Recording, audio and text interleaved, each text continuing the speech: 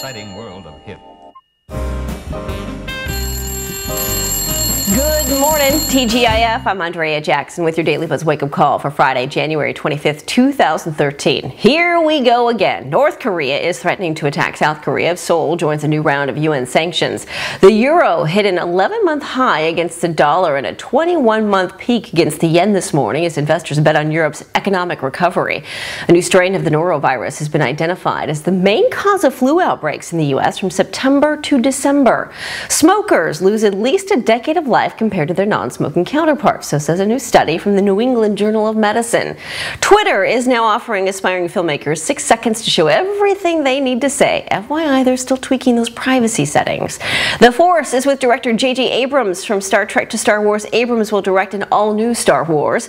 And new in theaters, Parker, starring Jason Statham, Hansel and Gretel, Witch Hunters, and the raunchy comedy Movie 43 from the Farrelly Brothers.